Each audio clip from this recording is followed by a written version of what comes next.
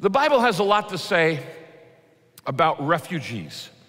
It doesn't always use that word. It uses the word foreigner, alien, homeless, and others, but it does use the word refugee in many translations. There are literally hundreds of verses in the Bible about taking care of refugees. And the Bible says, if you take care of people who've been displaced out of their home, God says, I will take care of you.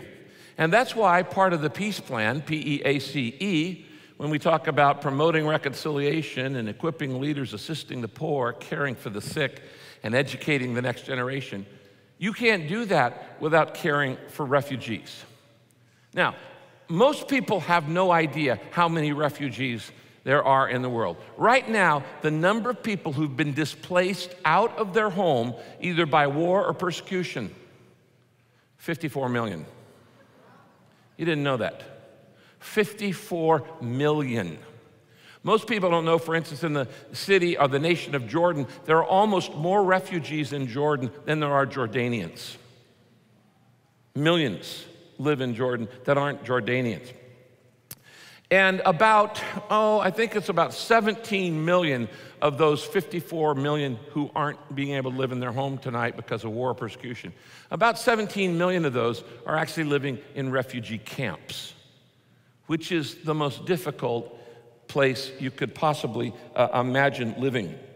Now, during the Second Sudanese War in Sudan, one of the nations of Africa, as you know, that war went, I think, in the mid-'80s into about 2005. There were about 2.5 million people displaced. No, 2.5 million people killed and millions displaced. And they lost their homes. And they had to go into all kinds of refugee camps. The people who were doing aid at that time and since then began to refer to the people in the refugee camps as the lost boys of Sudan. That's the term that they used. It wasn't a derogatory term, it just meant they didn't have any place to go home to. And they were called the Lost Boys of Sudan. Tonight, we have a real honor of having two of the men who were in that group, and they've made a movie about their lives. Emmanuel Jal and Ger Duany. I remember Duany real easy because my middle name is Dwayne. So we must be related. He's my brother from another mother. But they were both born in Sudan during the war, and in spite of persecution, war, not having anything to eat, homelessness, refugee camps, they were able to survive with their great faith, resilience, and determination. And they've made a movie about their lives, and it's called The Good Lie. The executive producer, Ron Howard, you all know, Reese Witherspoon stars in this movie. But Emmanuel and Ger are really two of the main stars because it's about them. And I want you to watch this trailer. This movie's coming out this next Friday on October 3rd. I would encourage you to all go see it. But then I want to invite them out, and I want you to hear their testimonies. Okay? So watch this about The Good Lie.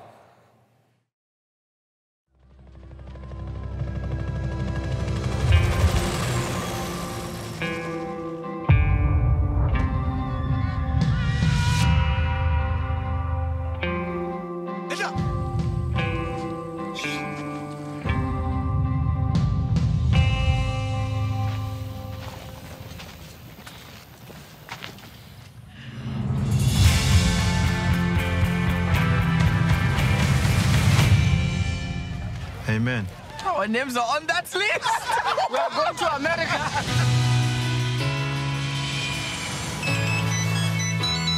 Yes, hello, this is Carrie. Pick up who? I'm just supposed to help them find jobs.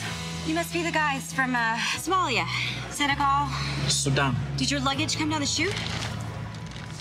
Great.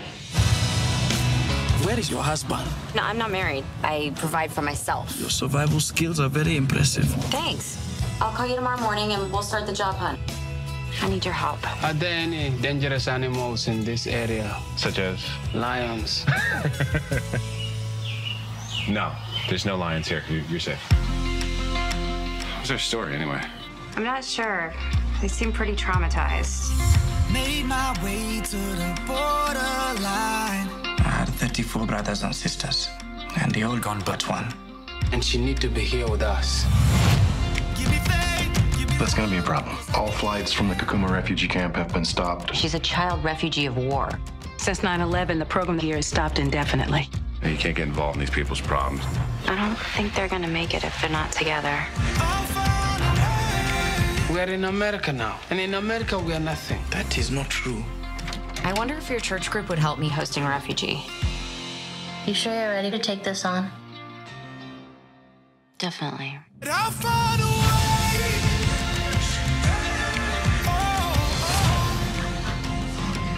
You're being asked to make choices no one should have to make.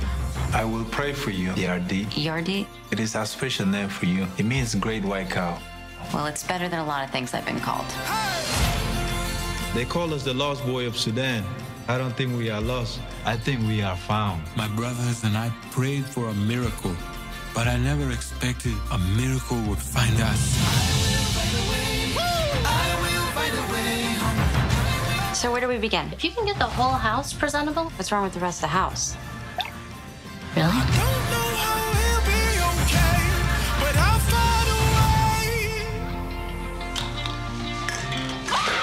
You can't just break into somebody's house. There is a reason you do not have a husband. Okay, thank you so much.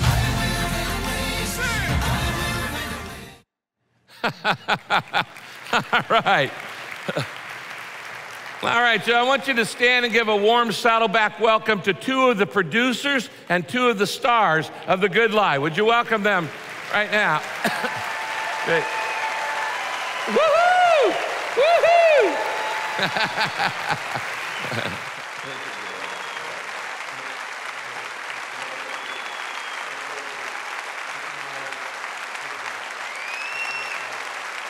All right, woohoo! Welcome to Saddleback.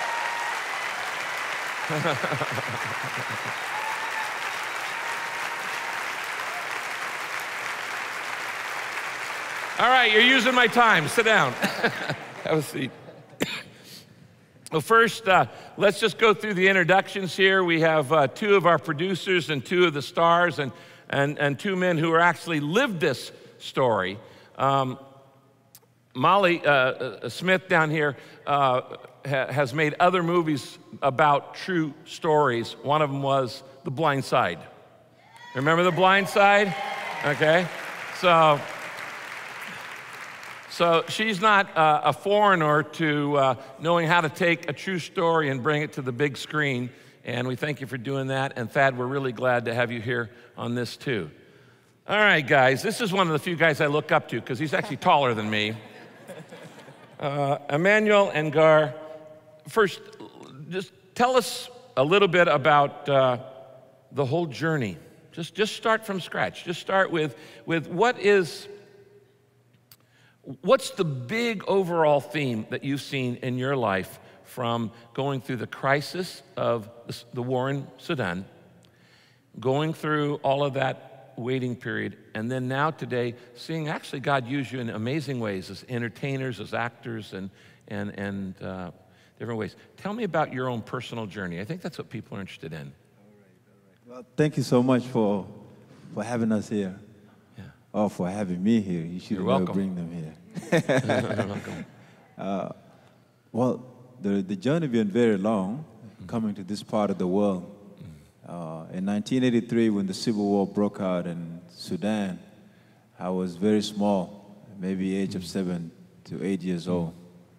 And then similar to the movie, and then one morning, the helicopter came to the village, and then they were dropping grenades over us. And then I wasn't familiar with what was going on in the country. And then next thing I know, Mom and myself and my sister, we ran into a forest while I was wearing a white uniform. I remember that white uniform. And then all of a sudden, Mom dragged me down and started to rub the uniform with the mud so that it can be black as my skin. Yeah. So that I don't become a target. Sure. And then we stayed in the forest for many months, and then we come back and we go back in. So that's my first experience with the civil war in Sudan. How many years did it take between the moment you had that first experience and you ended up in the United States? I from 1983 to 1994, I stayed in the civil war in Sudan and between the refugee camps in total. All right. All right. Emmanuel, tell me a little bit about the early stage of this story.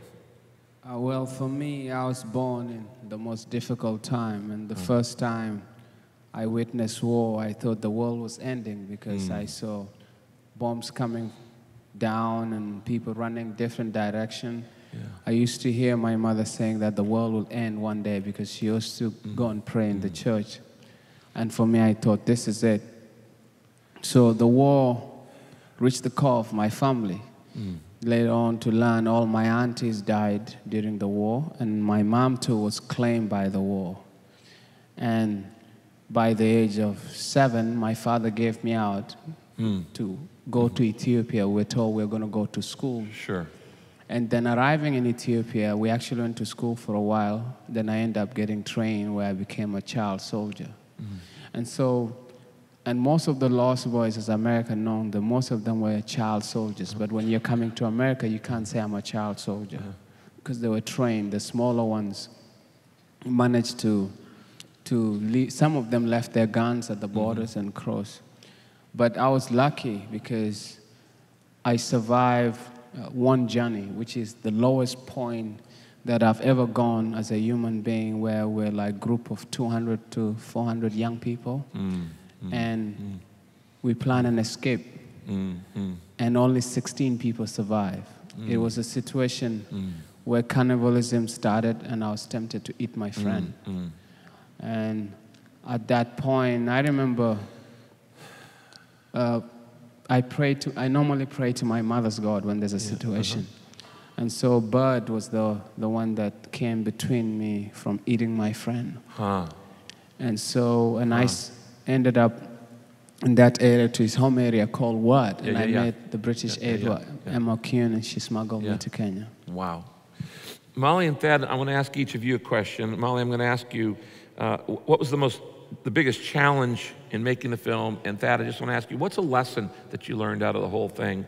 One of the things we know about Sudan is it's actually has a lot of diversity because of many little tribes. There are many little tribes. You know, we've talked about the unengaged people groups here at Saddleback. No believer, no Bible, no body of Christ. There are 400 of those 3,000 tribes in the world are in Sudan.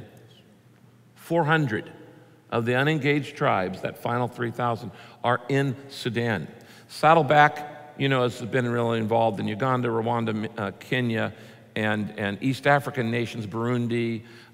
We have actually sent Rwandans into South Sudan to help plant churches and to do peace stuff up there. Not just only our own people going, but actually Rwandans going in too. And so we'll talk about more of that later. Molly, talk to me about the big challenge in making this film. Well, I think one of the biggest challenges was probably just to take on their story and try to do it justice. I mean, they've had such an epic, amazing journey and a long journey, and you know, we really wanted to honor their story and tell it with integrity. Our filmmaker came on board, who comes from documentaries and had started in the South Sudan in the 90s trying to do a documentary and was run out. And one of the first things he said to us was, I'd love to make this movie with the real refugees, with the real guys.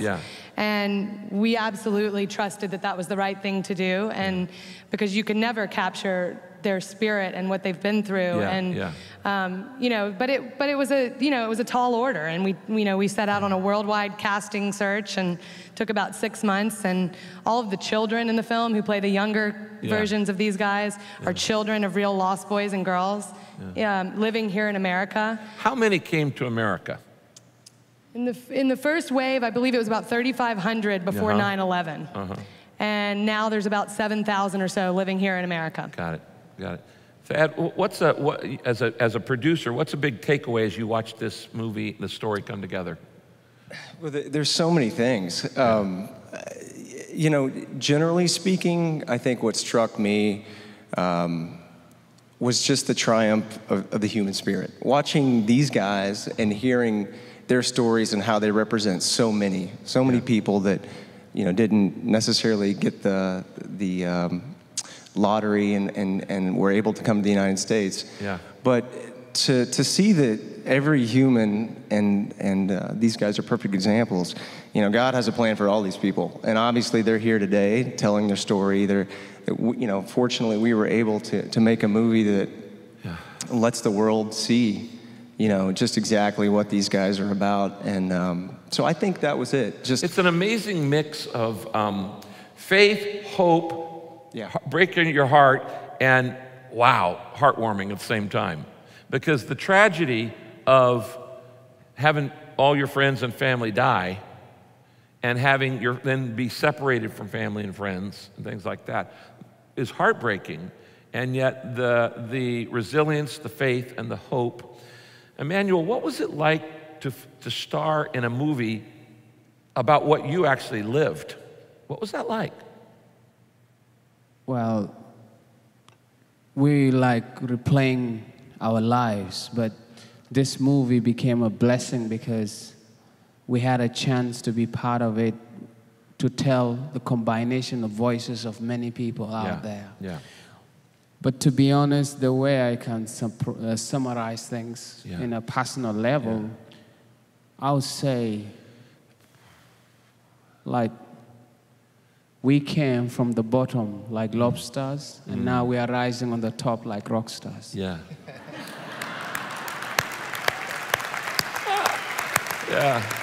Yeah, well, there's a verse in the Bible about that. The first shall be last, and the last shall be first. And that's a good thing. So, Ger, tell me about your own faith and how it helped you through all of this, all of the disappointments. Yeah, many people ask me how many disappointments you have in your life. But I say I have many challenges in my life as a child. And yes, the journey was very tough. I couldn't wish it for anybody else. I think it was good that it was me that had to do it. Yeah. And as long as all my limbs are here to walk all the way to your own village here, and I'm happy. This movie is very important to us. And it's important to everybody around the world to see it, because it is no longer our story. We have walked thousands of miles. We have made it here. America has welcomed us, has given us opportunity to go to school, and a different way to see our own problem in our own country. So this story become American story as well. And we're just happy to be here, to be the voice that had to tell the story. Amen. All right, now what I want to do is I want to pray three things. I want us to pray that God will continue to give the cast and the team and all the staff and now all of the people who are marketing and managing, Paul Lauer and everybody who's trying to get the word out. First, let's pray for these guys, that God will give them the strength they need. Second, let's pray for the 54 million people who are refugeed in the world right now.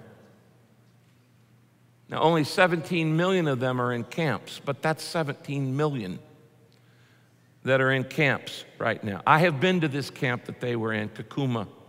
I've been to that camp. I've been to many refugees camps around the world, and you don't even understand what it's like until you can actually see it. So we'll pray for the movie to do two things: that it will bring awareness to the plight of so many people who really don't even have a home in any way at all. And then let's pray for all of the good people in all the different organizations who are trying to help, trying to make a difference, trying to bring relief, trying to bring comfort, trying to relieve pain, trying to do everything we're trying to do with the peace plan, and pray for them together, okay? Let's bow our heads. Father, we want to thank you for this team that's here on stage, for others that aren't involved, for Ron Howard, executive producer, Reese, and others who are involved in this movie. We thank you for a movie that's not just entertaining and heartwarming, but it really does have a message to share, a message of compassion and grace. And Lord, you have commanded us to care about refugees. And you've said that one day we'll stand before you and you'll say, I was a stranger and you took me in, and I was thirsty and you gave me drink, and I was hungry and you fed me, and I was naked and you clothed me. And we will say, when did we do that, Lord? And you said, inasmuch as you did it to the least of these, my brothers and sisters, you did it to me. So help us to treat other people the way you would. We pray for the success of this movie.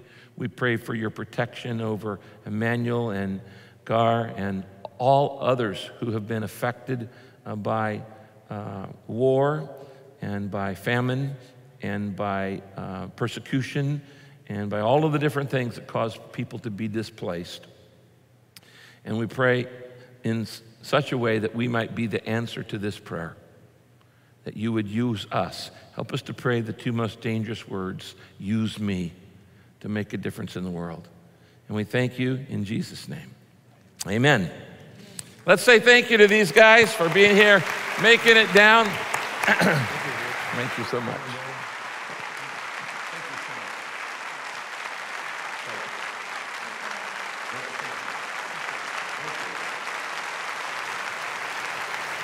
God bless you guys.